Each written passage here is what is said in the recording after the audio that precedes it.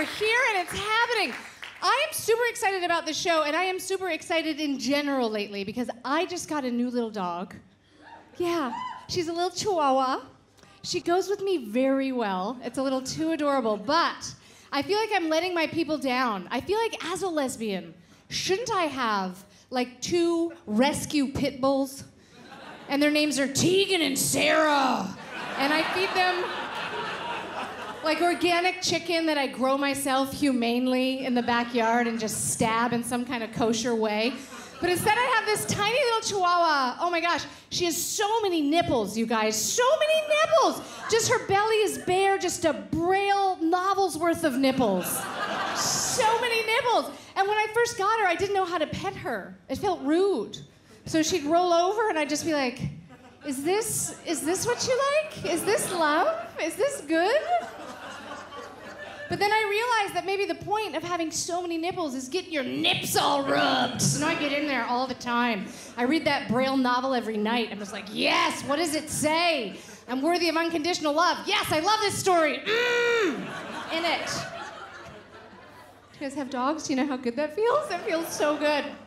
I love my dog so much that I have abandoned my ethics. Her favorite treat is bully sticks. If you don't know, that is dried bull penis. Oh yeah. And my girlfriend and I have gone out. We've bought like every kind of dried dick imaginable. And I'm vegan, you guys. I'm vegan. I live a vegan lifestyle. That is still the least amount of times any vegan will tell you that they're vegan. I'm vegan, you guys, just so you know. If you don't know what that means I've traded delicious food for self-righteousness and gas. That's what I'm doing. Hard combo to pull off as well. Just feeling superior and constantly farting. But that's what I'm doing.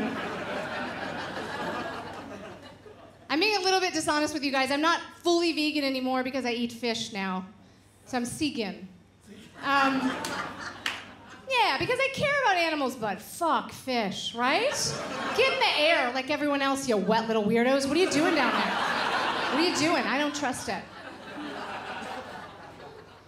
My dog's favorite treat is bully sticks, and now I feel like our house is like this conservative Republican's nightmare of what a lesbian household is like.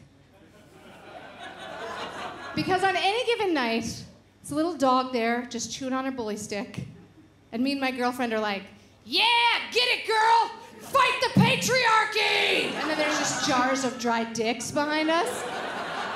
Super intense. I mean, we don't need to yell, fight the patriarchy, but it feels so good. It feels so right. I felt someone wanting to give a round of applause. I say, go ahead and do it. Let it spread out from you, miss. Do it. Make it happen.